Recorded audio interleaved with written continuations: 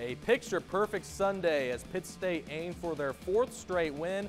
We start things off in the 2nd inning now as Cade Clemens launches this ball to center field and take a good look. You won't see that one for long. Into the shrubs, a no-doubter 3-run homer, and Pitt State leads 3-0. We go to the 4th inning now. Same score as Brady Paca catches the comebacker and turns the 1-4-3 double play to get out of the inning. Pitt State still leads 3-0 as we head to the bottom of the frame.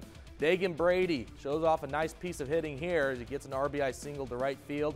Now Pitt State leads 4-0. And just like Saturday's game, Missouri Western comes back to tie the game up. It's 5-5 as we go to the bottom of the 9th inning.